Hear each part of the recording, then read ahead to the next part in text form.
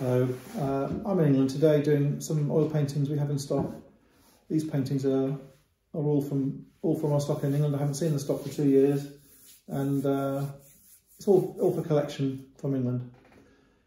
We have a modern frame, we have a modern picture.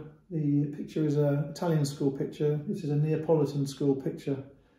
You have the classic puffy sleeves. You have what's derived from the early sort of Neapolitan Naples shipwreck pictures, where you have a high cliff, a storm. There isn't a storm this time. Storm, foreground, wrecks. These aren't wrecks. There isn't a storm, but it's that shape. It's that look. It shows the sea. It shows landscape. It shows characters. It shows fishing boats. It shows wooden boats, and it's a furnishings picture.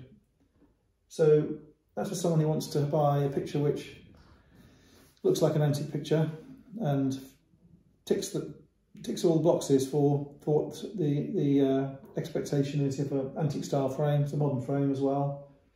You have an antique subject painted in a slightly casual manner, but very nice. You've got nice colours. You've got good greens, got reddy browns, puffy cloud sky with blue. So there's a lot going on. A misty sea.